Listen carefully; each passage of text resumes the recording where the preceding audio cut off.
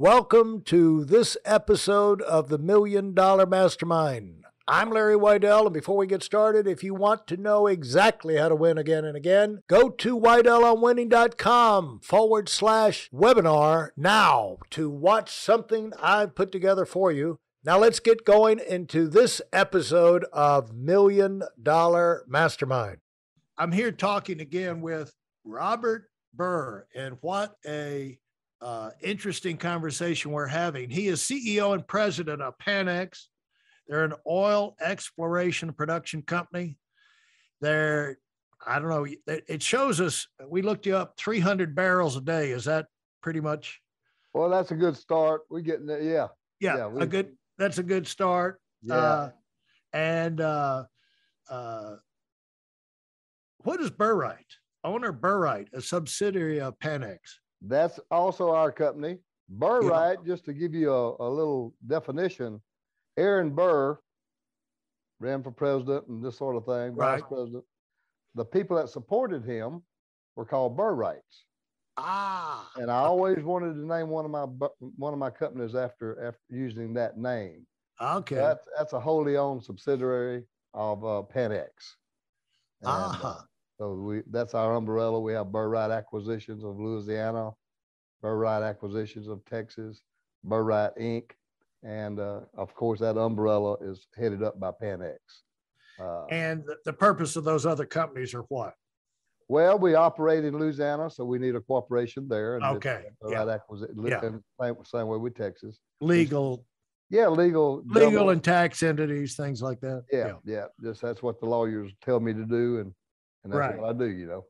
So tell us how somebody wins in the oil business.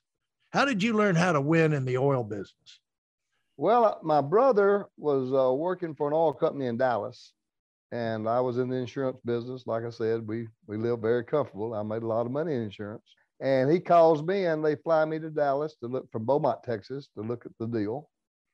And that day, a bunch of money came in, and they're drilling wells and this sort of thing. And I liked it. I liked the revenue streams. The problem I had in the insurance business is I was 27 years old, and I was selling $3 million worth of whole life insurance a year, which is pretty good. And I was selling 300 policies.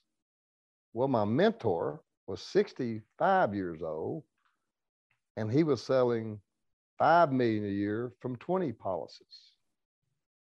So in my little mind at that point in time, I said, well, that means I've got to let my crew grow up. I'm already there. I know where I'm going, but I got to let my crew grow up, and then they'll start buying $1 million policies when I'm 50 or 55. Well, you know, as my wife says, Bob and time wait for no man. So I saw this deal, and I saw the potential of it. And so I asked my brother. He was a Mensa, IQ of 170 or whatever, very, very sharp guy, and a good salesman. He couldn't match me, and that's just a fact, and he knew it, but he was good. And I said, can you run the business, Gene? I said, if you can run the business, I'll raise the money. He said, I can run it. He said, you don't want to work for these guys? I said, no, not when we deal with people's money. I said, we deal with that money, and I take that as a sacred trust. I knew that right then, that no one would deal with the money but me. If I'm raising it, I want to know where that damn money's going. Yeah. And so that's what we did. And we started out, just kids, and never looked back. I sold our first deal, and here we are today. So I just finished a book called Leaving the Pack, and you'll find this very interesting. It's a short story. Leaving or leaving? Leaving the house, leaving the pack. Leaving the Pack. And is it on Amazon, or how can people find it? Amazon. You can just check with our website if we have one here on it. I think there'll be one for folks to call in or something. Okay. And I'll set that up. Okay. But I'm 18 and I'm leaving my hometown, and I went up to see my papa, and bless his heart, he's my grandfather. He's about to pass away. Lived back in that old Louisiana swamp. Very, very, very intelligent man. Not much education, but as much common sense as anybody I've ever known. And he looked at me, he was on his old deathbed over there, and I'm not dramatizing this. This is a true, absolute true story. And he said, Robert, he says, you got a spark the rest of them don't have. He said, now, when you leave here, take that dirt road there and go back to the river, 5 miles back there. He said, take your time. He said, get out and walk down to the river, get back in your car. He said, come up that dirt road and look at what's here. He said, son, there's nothing here for you. You've got to go to the lights. The lights for him was the city. And Lord, I'm going up that road, and it really touched me because he gave me permission to leave that pack. I had to find my own pack. I had to do my own thing. And he gave me the confidence and the permission to do just what I was going to do. And he reconfirmed my belief in myself. And each stage in my life, I finally left the insurance pack. I left it for the oil business. I never worked for anybody. Once I broke on my own, I've never been, they put me on a draw selling insurance, $500 a month. That was a lot of money for a kid. Well, hell, I made $3,000 first month. So I went from Lake Charles, Louisiana over to Beaumont, Texas. And I said, I want my money. I worked hard for that money and I want it. Well, no, I think we'll keep that for you in a kitty because you may not have a good month next month. I said, oh yeah, I will. I'll have a better month, but I want my money. I'm going back to Lake Charles with my money. And so boy, he wrote me a check for my money. Well, that was the only draw I ever been on in my life. So I've always worked, hell, I've always worked for me, where I made my money to pay me. And, but I've left the pack a couple of times to increase my pack and satisfy my needs as far as a challenge. I just love a challenge. I love for somebody to say you can't do something. When I was a kid, a little story you may really enjoy, but I would read these autobiographies, Thomas Edison, Mr. Ford, all these people. And hell, I'm not 10 years old, 9 years old. And I would think, well, why didn't one of my papas do something like this? Hell, man, we're 21 years old. We're free. Nobody owns us. We can do anything we want to do. Why didn't one of them get off their butt and do something? Hey, listen, there's a lot of information online, but there aren't a lot of people who've actually done something. In my case, I've actually built a successful business that's accrued over $5 billion in assets under management and has done well even during trying times. Now, if you want to know exactly how I've done this, go to whitelmwinning.com/webinar now. I've compressed a decade of learning into 5 short weeks just for those of you who want to give yourself an incredible advantage and are tired of waiting and watching others move up. And I never could figure that out. And I said, I'm going to do something. I don't know what the hell it is, but it's not going to be what they did. Right. And so I was leaving my pack when I was 9 years old and didn't know it. That's funny. Thinking.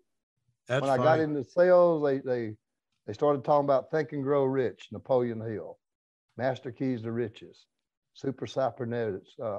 What is his name? Psycho-cybernetics. Yeah, Robert Kiyosaki, Rich Dad, Poor Dad. Right.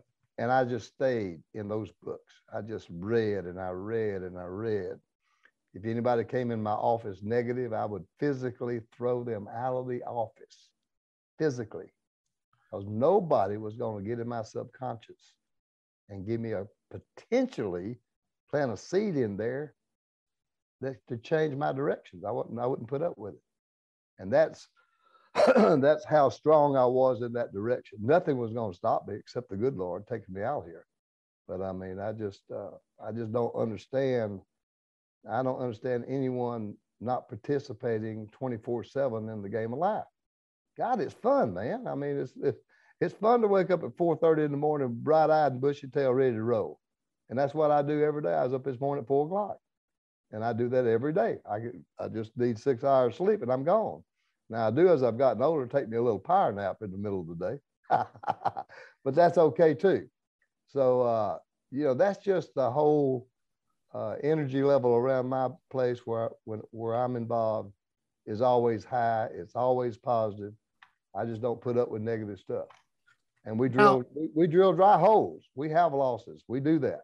where did you start drilling, and who, when you say your brother ran it, and you raised the money, it was his job to figure out where we're going to drill, how we're going to drill, all of that stuff, because you're starting a new, No, we started together. It wasn't that complicated. 2 and 2 is 4. I understood that, geological backgrounds on a prospect, and I'm a quick study. It didn't take me. I just didn't want to do all the administrative garbage, writing checks, right, paying bills, and all that. I wasn't. That's not my cup of tea. And I've always had a crew in my businesses that handled that chore for me. that back office. Yeah. Now, one time we had 50 accounts, and I could tell you within $5 of every balance in every account. My mind just grabs a hold of that type. I mean, that's just how it is. And I know where my money is. I know exactly where we stand all the time. Somebody does the labor of paying those bills. But don't think for a second I don't know where every nickel is. I do. I have the ability to. I just know, and we get it done. We raised a lot of money. The show in New Orleans this past week, we were down there all last week for 7 days, I believe it was, and I got to speak 4 or 5 times. And I met a guy there. Here's a good little story you'll love. I met a guy there 25 years ago. He walked up the hall of the convention center where the booths were, exhibitors were stationed. Little Dapper Dan fella had a gray golfing apparel on and had a golf club in his hands. And so we struck up a visit, and he became a partner of mine. And over the years, he just one of the greatest human beings I've ever known. He passed away week before last at 97. Well, his name was Paul Broyhill. He was the founder of Broyhill Furniture. Okay. One of the largest international furniture companies in the world. And his son is 65, Hunt. We're still partners. They still do business with old man all the time. But we lost him last week. But I met him years ago over a handshake, coming up a hall in a convention. And so, people stay with me. We don't win every time, and I would never tell someone that. We put it right out there the way it is. The great thing about oil and gas is going into the deal, the government subsidizes the investment by 35 or 40% because you get to write off 90% thereabouts of every dollar you put into the oil business. Eventually, you'll write it off, all of it off, because you'll depreciate the equipment. So starting off, if I can break you even in 2 years or 3 years, I've made you what you saved in taxes as a money in your pocket. Right now, the oil business is just it's going nuts. The price has gone from a negative to $85 a barrel. Gas prices have gone from $1 or less to $5, $6 a thousand cubic feet. So we're in a perfect economic situation, and I believe it's going to be here for at least 7 to 10 years. We're not independent of our own production needs now. They stopped drilling. Now they're starting back drilling, the majors, but and we were able to really get some beautiful properties during this downturn. Okay. It was a time for us to push your money out in the table.